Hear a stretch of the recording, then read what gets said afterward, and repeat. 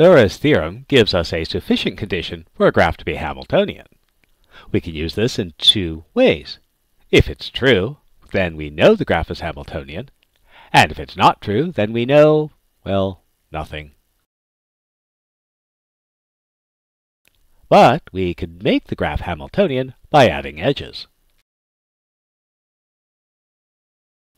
Since we can only increase the degree of a vertex by adding an edge incident on it, if the degree sum is strictly less than n and u, v are already joined, we can't change the sum.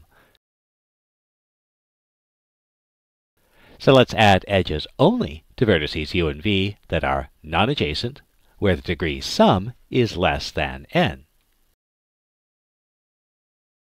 For example, let's try to make this graph Hamiltonian.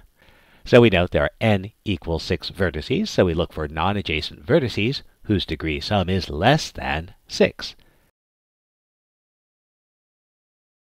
So we begin by noting that the degree of A plus the degree of D is 3, which is less than 6. So if we add an edge AD, we'll increase both degrees by 1 and the sum by 2. Next, A and E are non-adjacent, and their degree sum is 5. So we'll add an edge.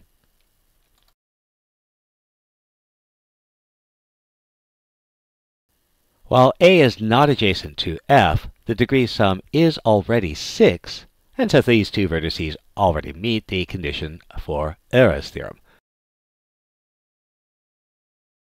So we don't add an edge between them. B is not adjacent to D, but again the degree sum is already 6, and so we don't add an edge between them. C is not adjacent to E, but the degree sum is 6, so we don't add an edge between them. However, the degree of C and F is only 5, so we join them with an edge.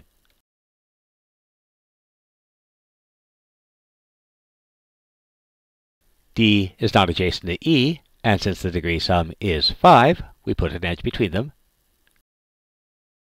D is not adjacent to F, but the degree sum is already 6, so we don't add an edge. E is not adjacent to C, but their degree sum is 8, so we don't add an edge. F is not adjacent to D or A, but, and so we, wait for it, don't add an edge. And now, every pair of vertices u and v satisfies the degree sums greater than or equal to 6, so there is a Hamilton cycle, which we can find.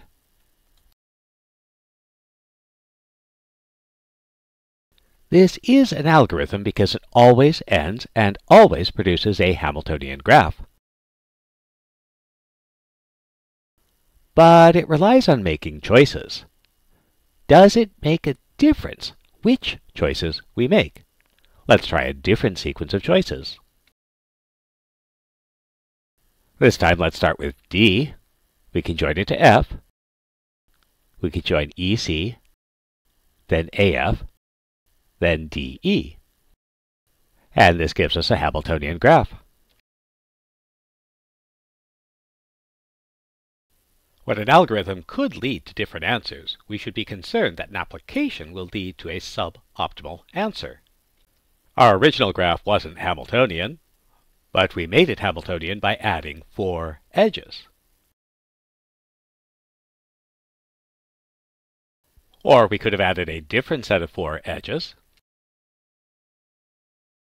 But we could have also added just 3 edges. And all vertices would have met Euler's condition, and a Hamilton cycle would exist. Maybe just find one, because finding all of them is a hard problem. And this leads to an important question.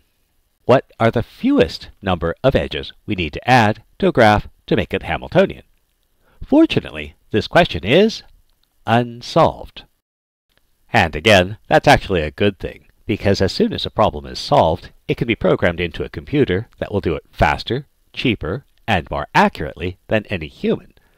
Remember, unsolved problems are opportunities for achievement.